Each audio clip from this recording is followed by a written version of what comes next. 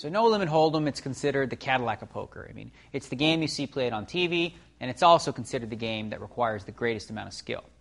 There are lots of things to think about in each hand. Bet size, pot odds, whether you should bluff, or whether you should give up. One of the biggest decisions you'll be forced to make in a hand in no limit is whether or not to value bet a marginal hand or check and take what's already in the middle.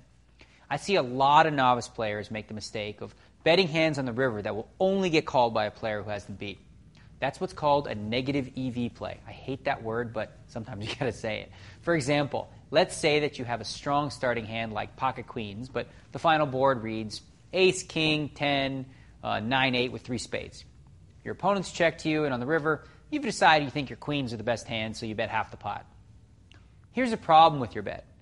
What will your opponent call a bet here with?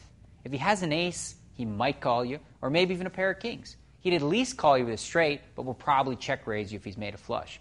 In this situation, it's almost a certainty that if your opponent calls your bet, you're going to lose the pot. So then why bet?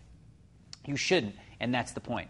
Unless you're making your bet as a bluff, hoping that you can force your opponent to fold a better hand, betting your queens would be an absolutely terrible play. This isn't the time to be making a value bet because there is no value, you see.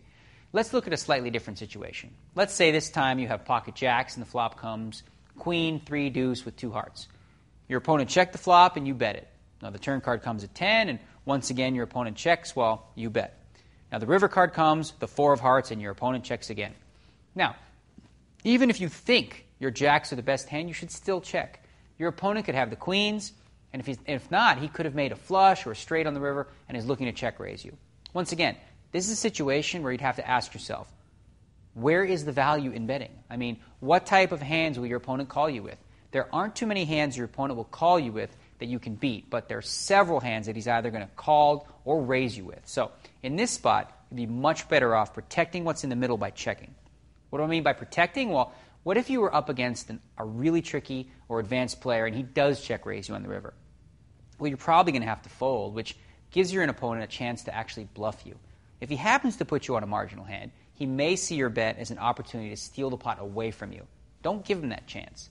Now, while it may seem as though I'm suggesting that you should only bet the river when you have the absolute nut hand, that's simply not the case. However, before making any bet on the river, you need to be thinking about the following things. First, what are the chances that I have the best hand? Next, think about what does my opponent likely have and what are the chances that he's going to call a bet? And finally, what are the chances that my opponent is setting a trap for me as planning a check raise? Ask yourself these 3 questions each and every time you find yourself at the river with a marginal hand. That will go a long way in helping you make sure that your value bets actually have some value.